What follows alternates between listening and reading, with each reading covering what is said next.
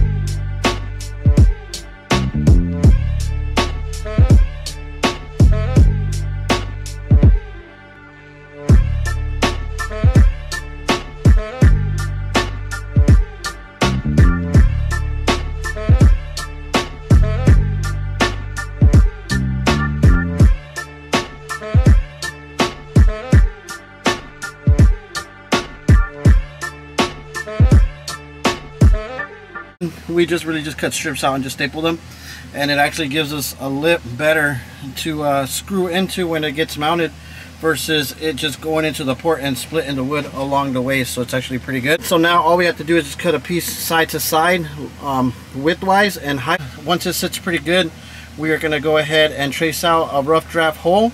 We're going to cut the bulk of it out, then we're going to go ahead and screw it to the actual port. Then we're going to come in here with the router and flush router it out, so it's like pretty dead on, gang. So it's like no fails. You see what I'm saying? It's going to look really good.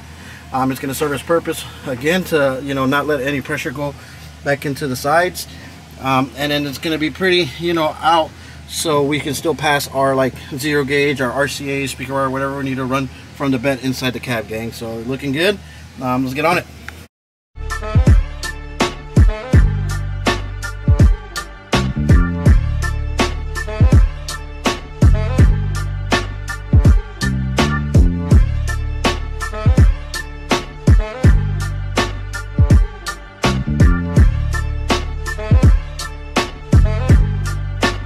Got good cutouts there back and forth.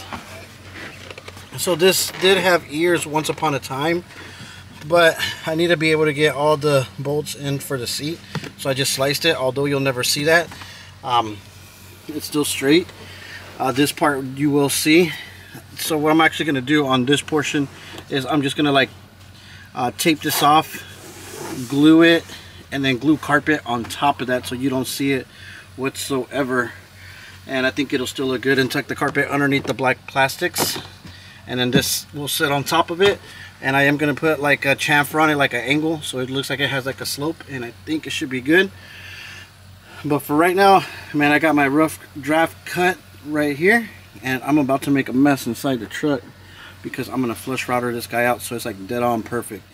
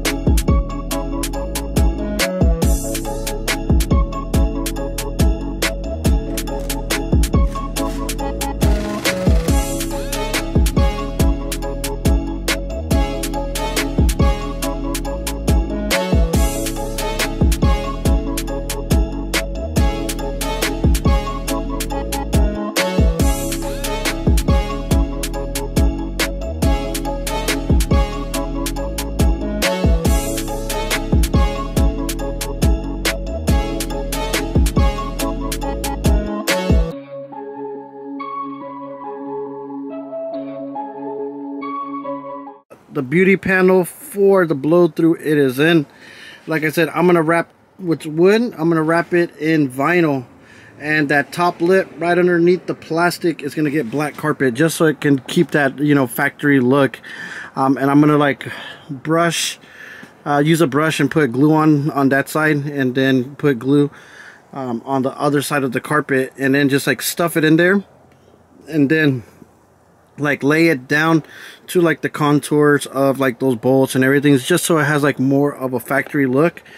And so when we put the beauty panel on top of it, man, it looks like it's made for it. You see what I'm saying? Like it's gonna look good, it's gonna serve its purpose. And like I said, I had to cut those ears down there in the bottom corners out just so we can be able to get those bolts in for the seats. We need all the seats bolted down. Man, we are like 97% done with woodworking fabrication, guys. Probably by this time next week, the truck needs to be fired up, playing pretty much complete, guys, because the Florida Classics is the following weekend. You see what I'm saying? We just have the rest of this weekend and the rest of that next week, and that is it. It's perfect. Look, sits right up against it. And I'm telling you, if we would have done that ½ inch going all the way up, I don't think it would have fit. So I think we made the best decision. Chopped it along the bottom because it's actually cutting it to real close down there, and it still looks good.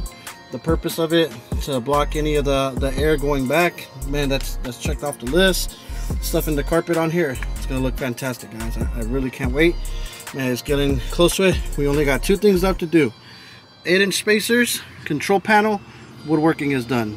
All right, so that's it for today, YouTube, man. Dang, I can't believe it's coming down to the very last few days, week, to finish this truck, man. It has been a lot of hard work, but the days are counting down, man. I can't wait. I know you can't, man. We're gonna be jamming. Just a matter of 5 days probably we'll be jamming, man. So with that being said, hope you guys have a good night, man. Stay excited, stay on top of these videos, because the magic's about to happen. I'll catch you guys tomorrow, man. Peace.